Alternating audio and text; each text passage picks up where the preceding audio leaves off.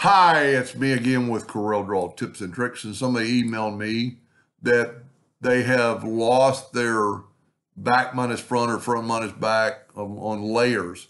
Well, just in case this is the case, it doesn't show up because you don't have anything selected.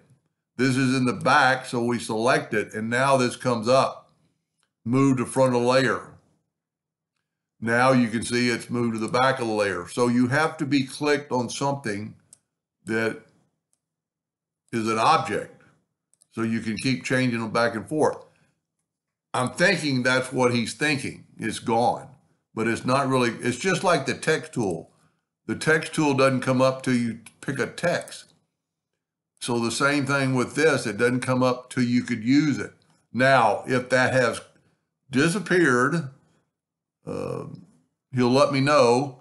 But if it doesn't appear, I would strongly suggest first to close Corel down and then hold the F8 key and restart Corel Draw and keep the F8 key held down till you get a message to set everything back to default.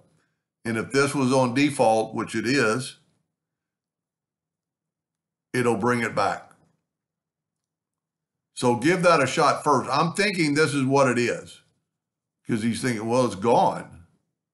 And it's just like kind of like the nudge distance is gone when you have something selected. So you have to have nothing selected to change your nudge distance. So give that a try and let me know. Hope that helped. Thank you for watching.